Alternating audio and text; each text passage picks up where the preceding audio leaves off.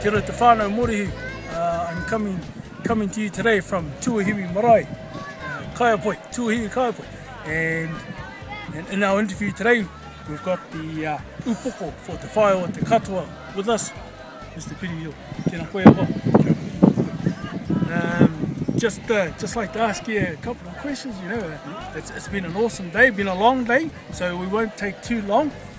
Just like to let our Morehu know out there who you are, the mahi that you do. You've been the upoko of te whaia o te Katoa.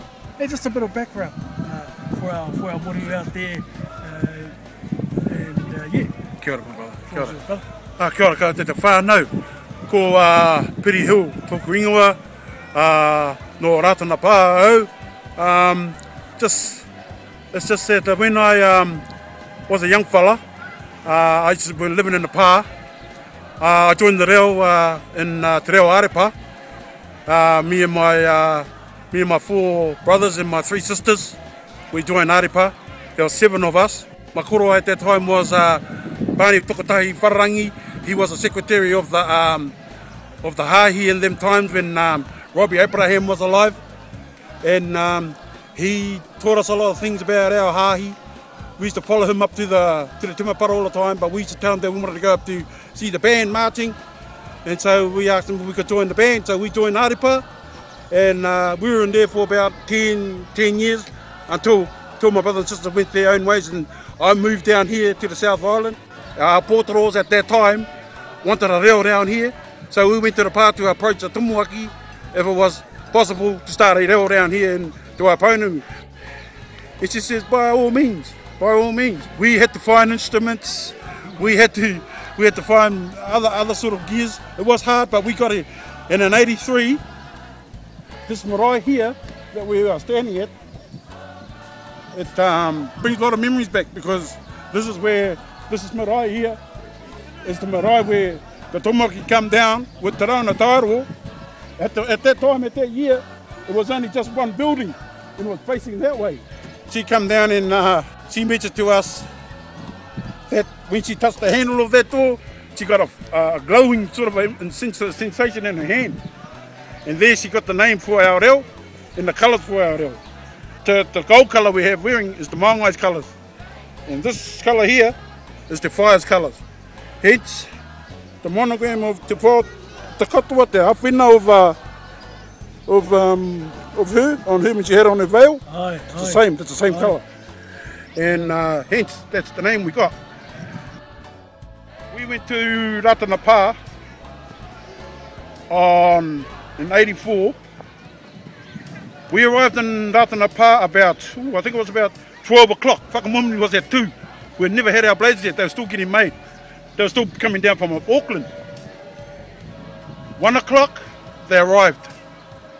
So, we all got our blazers. Some of them didn't fit, but some of them were all right. But it was all kapai. Then we went into the Timapara. Then we come out, and then we marched up onto the marae or arki. And there's where we were presented with our certificates to affiliate with us, with us being a reo of Te Waipaunumi. I must say that the reo has had their ups and downs, Te Whaia down here, because it's such a big area from the bottom to the top of the South Island.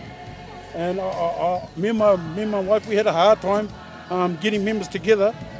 But now our reo is growing. And that's a good, it brings a tear to my eye to even say that. Because, yeah. Now we've got members in Auckland, we've got members in Christchurch, now we're going to get members in Lukaku. The reason why the reo started down up here, I was Arepa, and Ngā Kota Tarangi, he was a omaka player, Arepa omaka. He's the beginning. I was the beginning, he's the ending. So that's why we had 2 bandmasters here. And hence, that's why Te Reo Hura at that time said, this will be tā rās reo. She specifically said, this will be tā rās reo in this hahi of ours. And so we're trying to uplift of what she gave to us, that gift she gave to us. And I think by doing that, we're going to enhance a lot of the rangatahi, you know. It's already started. It's already started. Ngā mihi kia koe, Piri. Thank you very much. It's been an honour and a privilege to have you with us today. Like you said, you're going to be lovely to have your kōrero up there. Well, this is going to go to the rest of the world. So the rest of the world's going to listen to you. Thank you very much. Ka ki te whānau. Thank you for watching. We'll get some more interviews from a lot of our whānau that are here at Tuahiwi Marae and Kaiapoi. Kia ora tātou.